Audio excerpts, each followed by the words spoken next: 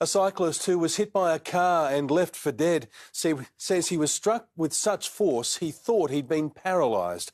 The shocking incident comes as a new study reveals 1/5 of Australians have chased someone after being consumed by road rage.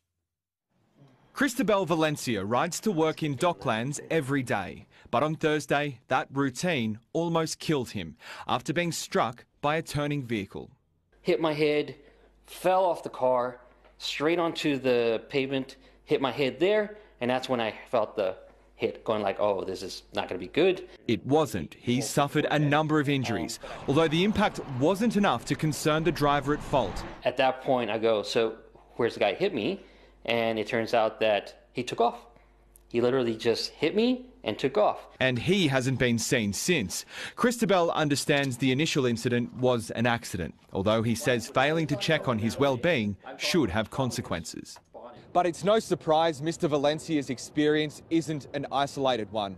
A recent study into road rage conducted by Monash University has found our roads are becoming increasingly dangerous, with almost 20% of drivers admitting to chasing someone out of anger. We see males and females are both engaging in this type of behaviour.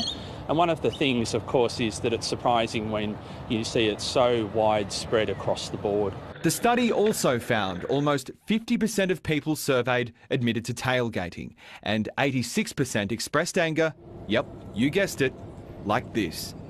Michael Scanlon, 7 News.